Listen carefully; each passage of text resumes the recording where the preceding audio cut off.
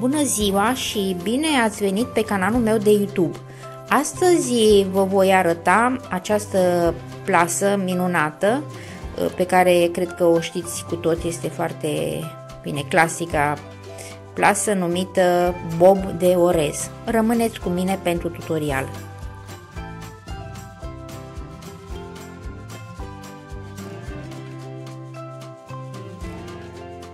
Da, deci vom începe săltând o buclă a șnurului și vedeți, am făcut un punct feston unde se formează un ochi. Mă întorc, fac un alt punct feston, vedeți, în spate, iar în față, în direcția, diciamo, lucrului, facem alte 4 puncte feston. 1, acesta este al doilea,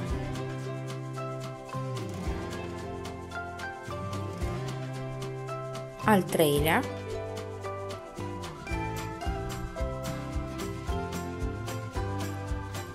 și al patrulea.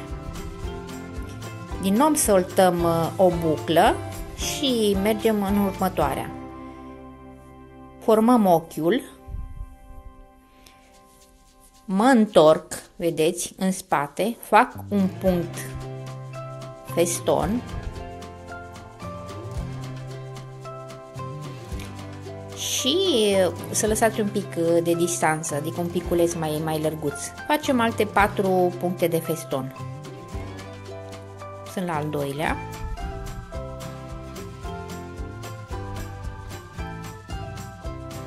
Al treilea. Și al patrulea. Deci este o plasă cu dus și întors, același lucru îl facem și când mergem dinspre dreapta spre stânga și dinspre stânga spre dreapta. Vedeți, am făcut ochiul, m-am întors, am făcut punctul feston și acum urmează celelalte 4 puncte de feston care vor forma bobul de orez, umflătura aceea care se numește bob de orez, dă efectul acela minunat la plasă.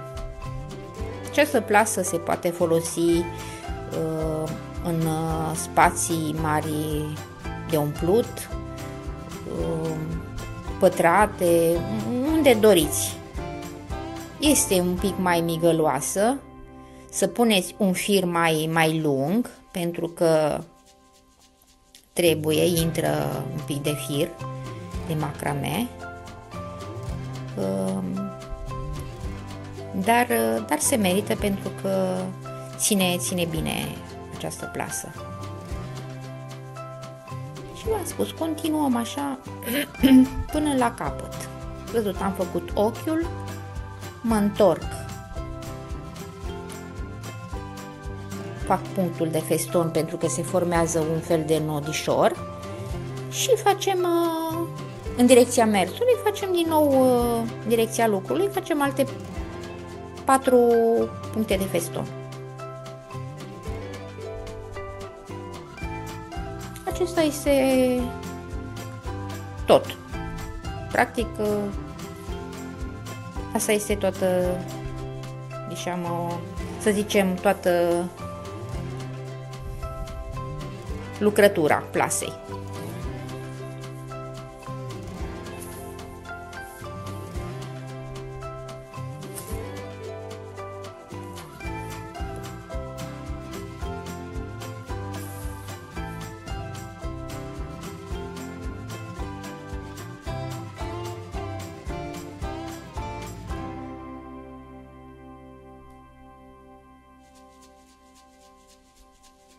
Așa, vedeți, acum am ajuns la capătul rândului.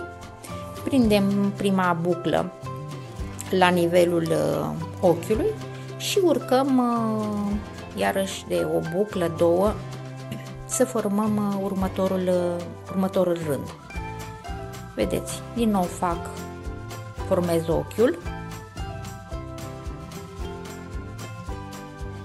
în spate fac punctul feston, am spus lăsați un pic de loc ca să avem unde să facem cele 4 puncte de feston. Și continui cu cele 4 puncte de feston. Asta este al treilea și al patrulea.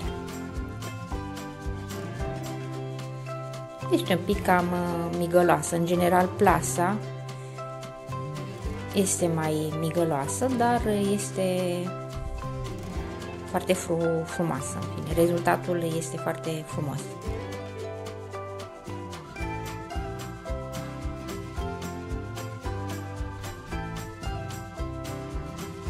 Deci acesta este tot modul de execuție a acestei plase, tehnica acestei plase.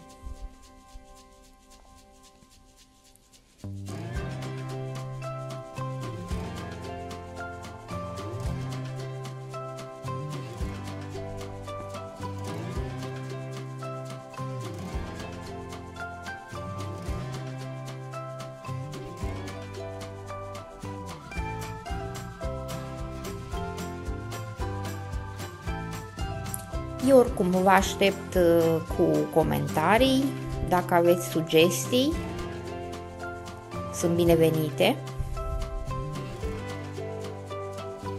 Să-mi dați idei, poate doriți alte tutoriale cu alte modele, sunt binevenite.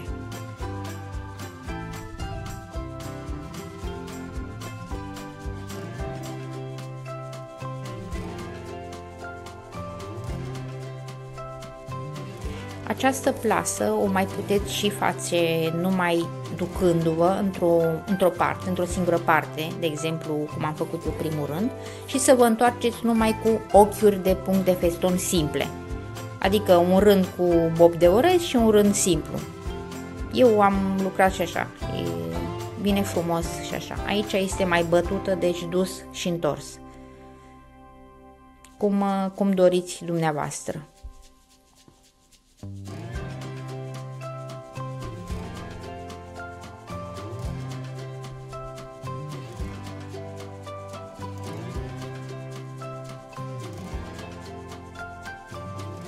Vedeți, am format ochiul, punctul de feston în spate, lăsăm un pic de distanță și facem cele 4 puncte de feston. Asta este practic tot. Am repetat un pic ca să înțelegeți mai bine modul de execuție.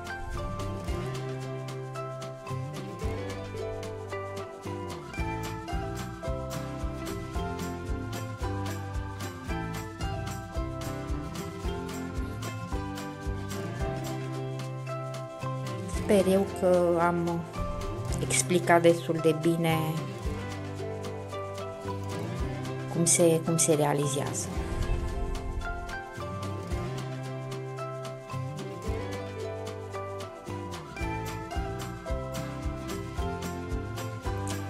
Da, am continuat până la sfârșitul spațiului de umplut și acum vedeți, vă arăt cum trebuie să închideți, practic să trageți plasa, să o întindeți bine.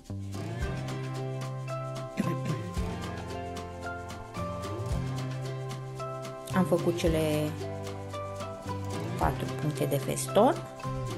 Vedeți, prind bucla de deasupra din șnur și mă prind din nou de rândul din spate, la fel formând acel ochi, punctul de feston în spate și alte 4 puncte de feston, să se formeze bobul nostru de orez.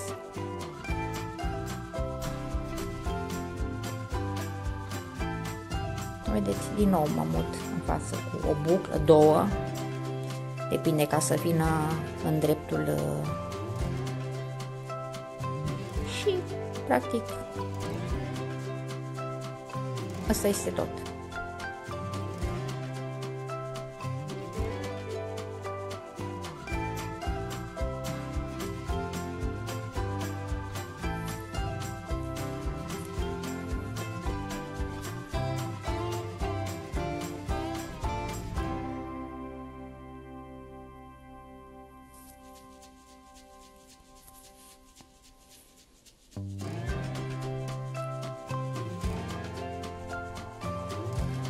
Eu oricum vă mulțumesc pentru vizualizare, vă aștept cu comentarii, like și ne vedem la următorul tutorial. Vă mulțumesc!